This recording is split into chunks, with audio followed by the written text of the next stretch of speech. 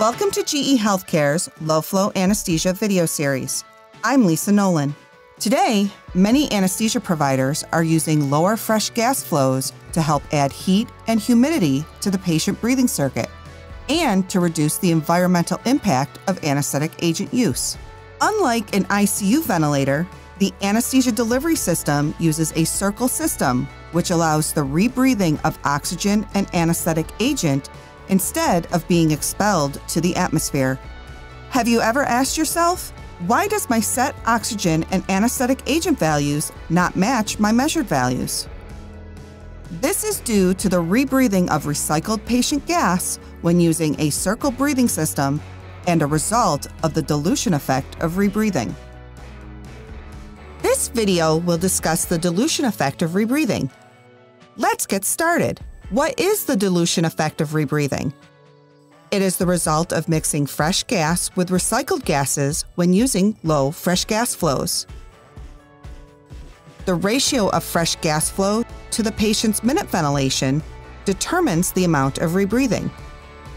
The greater the difference between fresh gas flow and minute ventilation, the greater the difference in set versus measured concentrations of agent and oxygen.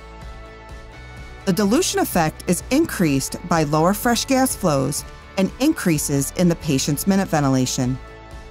We can apply this concept to the different stages of an inhalational anesthetic. During induction, the anesthesia provider may employ high fresh gas flows between 6 and 10 liters per minute. For most patients, this high fresh gas flow may meet or exceed the patient's minute ventilation, thereby reducing or eliminating the need to rebreathe any exhaled gases. This creates a non-rebreathing system, as most of the exhaled gases are going out to scavenging and not being rebreathed by the patient. Following induction and heading to the maintenance phase, the fresh gas flows are decreased, and the amount of rebreathed gas begins to increase. The rebreathed gases contained lower agent and oxygen concentrations due to patient uptake of agent and oxygen. Since the patient's minute ventilation exceeds the set fresh gas flow, the rebreathed gases make up a larger portion of the subsequent tidal volume. The level of dilution is proportional to the ratio between fresh gas flow and the patient's minute ventilation. Greater the dilution, the greater the difference between the vaporizer setting versus the inspired agent concentration and the set oxygen percentage versus the inspired oxygen concentration. Emergence acts similarly to induction.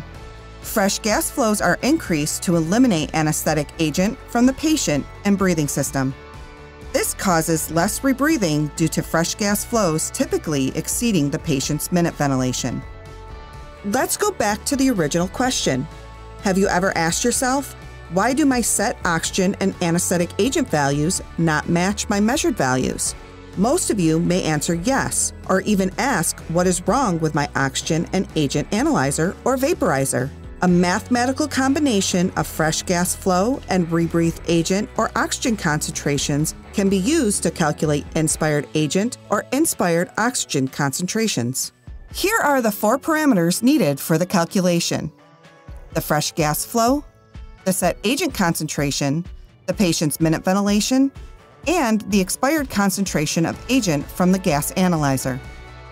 Let's put values to these parameters. Fresh gas flow at 2 liters per minute, set agent concentration at 3%, patient's minute ventilation is 8 liters per minute, the expired concentration of agent from the gas monitor is 1%. So, with 8 liters per minute of minute ventilation, 2 liters per minute of fresh gas flow at 3% set agent concentration equals 60 milliliters. 6 liters per minute of rebreathed gas at 1% expired agent concentration equals 60 milliliters. You add them together to get 120 milliliters of agent in 8,000 milliliters minute ventilation, which equals 0.015 or 1.5% expected inspired agent concentration. This equation can also be used when trying to determine FiO2. Substitute the set agent concentration with the set oxygen percentage and the expired concentration of agent with the end tidal oxygen percentage. No time for math? Briefly increase the fresh gas flow to meet or exceed the patient's minute volume. The inspired concentrations should increase close to the set concentrations, which determines if the anesthetic agent and oxygen measurements are affected by dilution effect. If the set concentrations of anesthetic agent or oxygen do not increase close to the set concentrations, then there could be an issue with your gas analyzer or vaporizer. So, how do you adjust for effects from the dilution effect of rebreathing? Use a gas analyzer that measures both inspired and expired gases and anesthetic agent. Titrate oxygen and anesthetic agent concentration for a given fresh gas flow and patient minute ventilation, as this may require a higher vaporizer and oxygen setting. Understanding the dilution effect of rebreathing is as easy as that on GE Anesthesia Delivery Systems. I'm Lisa Nolan with GE Healthcare. Thank you for joining our discussion on the dilution effect of rebreathing.